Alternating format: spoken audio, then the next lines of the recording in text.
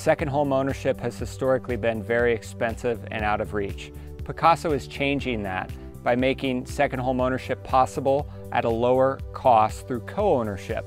And what that has introduced is a higher percentage of first-time second home owners that are able to realize that dream more than they ever would have been able to pre-Pacaso. The housing market is crazy at the moment, and it's a function of a shortage of supply and an abundance of demand.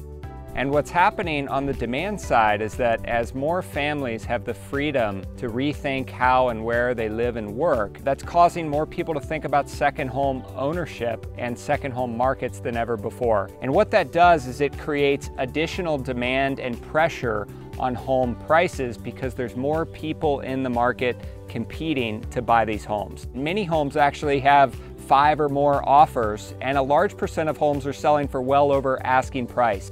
The local workforce is typically purchasing around the median tier in a given market. At Pacaso, we're purchasing at the 2 to 3 times the median price tier in a market, which are luxury homes.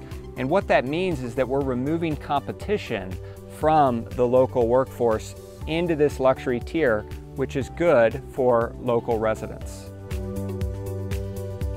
Another issue that we're seeing in second home markets is that most second homes sit vacant for 10 to 11 months per year. During those 10 to 11 months, it means that the local businesses are not being supported by those owners. With Pacaso, we have up to 8 families who own the home, and those 8 families utilize the home throughout the year while also supporting the local businesses more consistently.